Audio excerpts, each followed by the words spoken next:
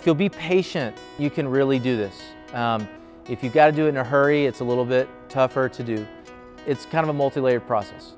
Get some dark stain and stain the heck out of that stuff. All right, just stain it. Make your project, you know, whatever, and then stain it and just really like let that stain sink in there and make it really nice and dark. Then paint over the top of that. All right, once you paint over the top of it, you've got this dark layer underneath, and when you're ready to distress it, when you're ready to start taking sandpaper to it and start, you know, kind of,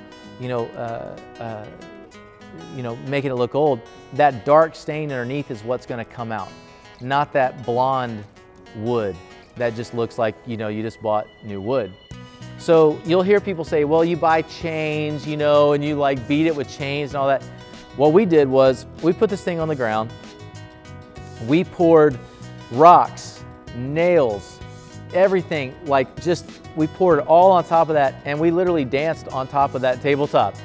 Ultimately though, I gotta tell you, the best distressing is just the natural use of a piece that you put in your home and you're not afraid to really enjoy it. So everybody thinks you gotta stain everything.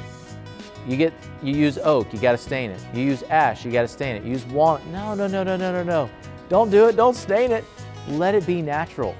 And I am seeing people realize the beauty of, you know, walnut in their home, white oak, and just leaving it, oiling it, putting polyurethane on top of that and letting that natural beauty of that wood come out. There's so many things out there that are just manufactured, not real, fake, and you know, we've all got it in our house. I'm not saying none of us need to feel bad about it if we have it, but I think we're all realizing that there's also this beauty of having real natural wood that isn't too dressed up, used in just the right way.